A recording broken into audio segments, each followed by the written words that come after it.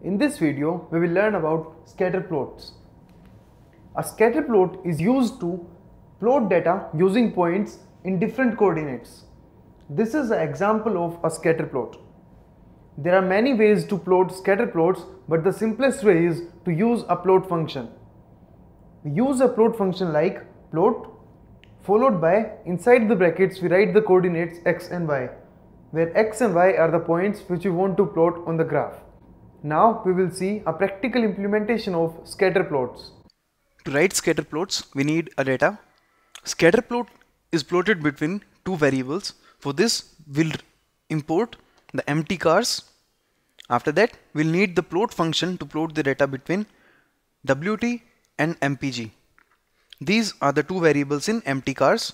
After that, this will be the heading and everything else is same as previous graphs. After that, this will be the heading and everything else is same as previous graphs.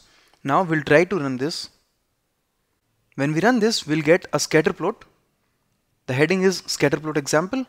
This is miles per gallon, that is on Y lab, and this is the X lab car weight. And here is the relation between WT and MPG. This is how you can use scatterplots in your graphs. Thank you.